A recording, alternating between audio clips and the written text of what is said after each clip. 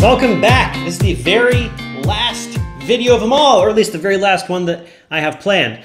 So what we're going to be doing in this video is we're going to be talking about how to make your ggplot graphs, which already probably look pretty nice, even nicer by giving them nice titles and labels and legend axes and everything like that. Okay, so we're going to go ahead and start with what we've already been working with. We're going to have, Tidyverse. We've already got Haven, our crime data, and we're going to start with a graph that we already were working with last time, which is this graph right here. It's a scatter plot of the log crime rate against the police per capita, and it's separated by urban, by whether it's so I have separate colors here indicating whether the data is from an urban environment or a non-urban environment. Okay, so the first thing that you'll notice is that we have some pretty uninformative labels here. So we have an uninformative X label. It's called poll PC. What does that even mean?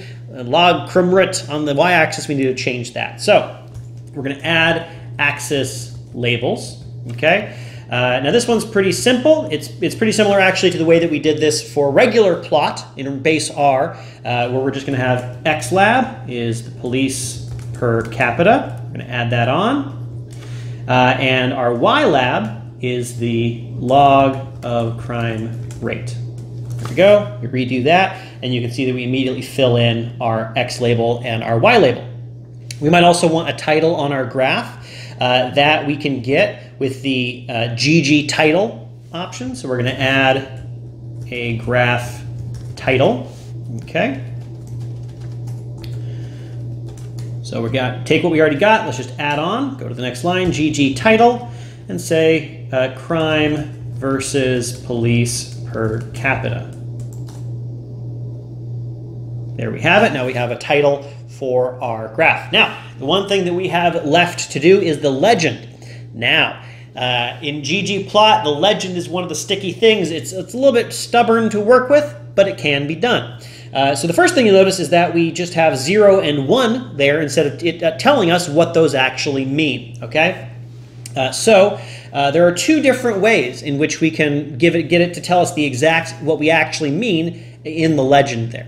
So the first way that we can do it is by actually labeling urban rather than having it be 0 and 1, making it into a factor variable with actual labels. Okay, so let's create a new variable. So let's make sure our legend values correspond. Okay, so let's make a new variable in crime using dplyr. We're going to say mutate. We're going to create this new variable that's going to be urban area. There we go. An urban area is going to be, use the if-else command, which we haven't really used before, but it's pretty straightforward. We just plug something in. If it's false, we get one thing. If it's true, we get another. So we got urban equals 1. If that's true, we're going to say urban. If it's not true, we're going to say not urban. Okay, run that. Now if we look at our crime data, we got not urban, and we got a couple urbans sprinkled in there. And I should have also made it a factor variable. Or is it already?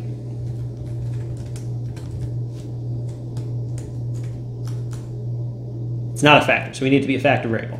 As factor. It's the key here, we need to be a factor. Now let's check and make sure that it's a factor. There we go, now it's a factor. So now when we do this, when we can do this exact same thing again, but this time instead of urban, we use urban.area. It's going to use those factor labels instead of 0 and 1. It'll give us not urban and urban. It will use the variable name for the title of the legend as well, so you might want to pick a variable name that actually goes like you want it to there. So that's one way in which we can get the legend label values to correspond. The other way that we can do it is getting a little thornier, but I am going to show it to you, and it's a little harder anyway, but I'm going to show it to you because it can be a little bit more flexible when you start doing some crazier stuff. So this way that I just showed you works really well if you're using color or shape or whatever to separate out your groups. But if you're doing overlaid stuff, it doesn't work quite as well. So I'm just going to show you this way, and if you ever have to use it, you'll be like, oh God, I have to use it, I guess. and you'll have to do a little bit more work, but you'll at least get started on how to do it. So the way we're going to do it is with the scale color manual. Okay, so we're basically setting the color values by hand. Okay, and now if we were using shape, it'd be scale shape manual. If we're using line type, it'd be scale line type manual. If we're doing something manual. Anyway, so we have our values, and so we have two things that we're graphing here. We're graphing it not urban and urban, so C1 and 2. Okay, and then labels, we're going to call those not urban and urban area. Okay, and I'm making it not just urban so you can see that it's not the exact same as what we already did. And remember here, we're using factor urban in this version, so I do have to label them. It's not pre-labeled for me. So if I go ahead and do this one, it'll do not urban and urban area. There we go. I could also use scale color manual to manually pick the colors that I want to do. Yeah, so that's the basics of it.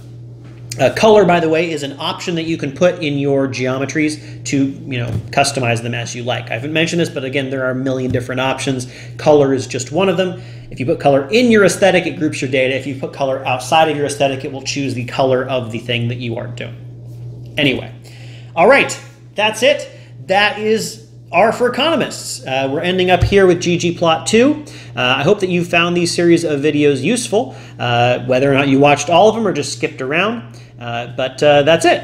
Let me know if you liked these videos or if there's a particular thing that you want to see in R. Maybe I'll make some more videos. Who knows? Just let me know. Okay, that's it. Thank you very much for watching.